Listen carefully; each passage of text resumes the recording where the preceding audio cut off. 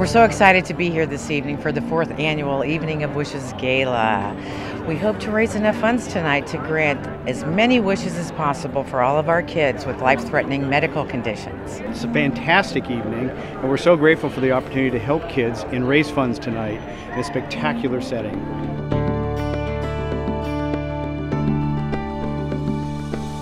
And you know, every year in the United States, about 27,000 kids are diagnosed with a life-threatening medical condition. And for these kids and their families, you know, when that diagnosis comes, their world turns upside down. So in the midst of that, Make-A-Wish comes along and we ask a very simple question: if you could wish for anything, what would it be? And we're so excited.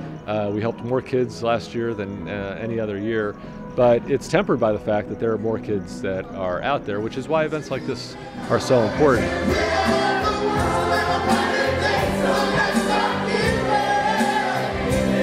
Our vision is every eligible child, and so that's what we're shooting for, and events like this help us get there.